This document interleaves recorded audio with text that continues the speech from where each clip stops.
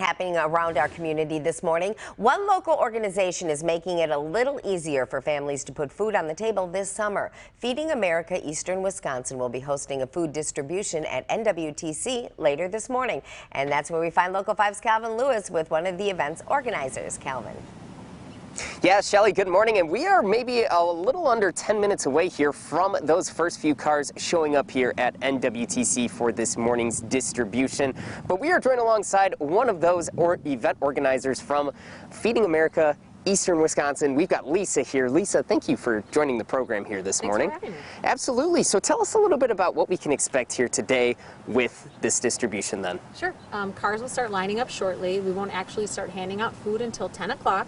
We're doing a contact-free distribution. So it's free food for anyone who needs it. There's no income requirements. There's no zip code requirements. It's a 25-pound box of produce, protein, and dairy. And we will just pop that right into your vehicle. There's no need to get out. Now, Feeding America Eastern Wisconsin, you guys have hosted this distribution here at NWTC in months and years past. We're currently under a pandemic right now. How has that sort of impacted your guys' operation overall? Well, typically, we would rely on the pantries to help us distribute some of that food, and they would get that to the people who need it. But we're doing a lot more direct service this year as a food bank, and also we're doing, contact-free. So all the volunteers will be wearing gloves and masks so that our volunteers are safe, and the people seeking the food are safe as well. All right, so safety being the top priority then. Okay. Well, Lisa, thank you so much for joining us here this morning. Really, really appreciate it. Absolutely. Thanks for having me.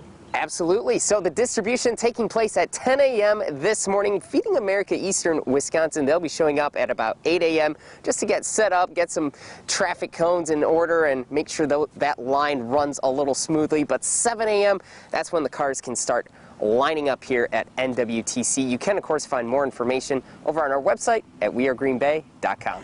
What a great way to help out those in need in our community. Thanks, Calvin.